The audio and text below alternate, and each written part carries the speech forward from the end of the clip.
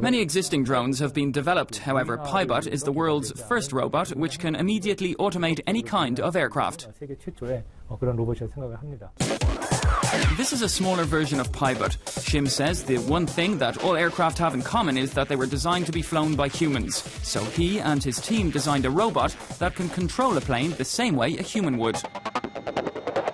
Pibot could have been very useful during the Fukushima tragedy in Japan. When Japan's Fukushima nuclear plant got damaged by an earthquake in 2011, there was a helicopter which was trying to spray extinguishing agents, but it couldn't get close to the site because of radiation. Shim says if Pibot was at the controls that day, radiation wouldn't have been an issue. The robot interfaces with a plane's sensors and instrumentation and automates their functionality. It uses real-time computer vision to navigate during takeoff and landing. So far, Pibot has successfully completed a rigorous flight simulation program as well as field tests using a large toy plane.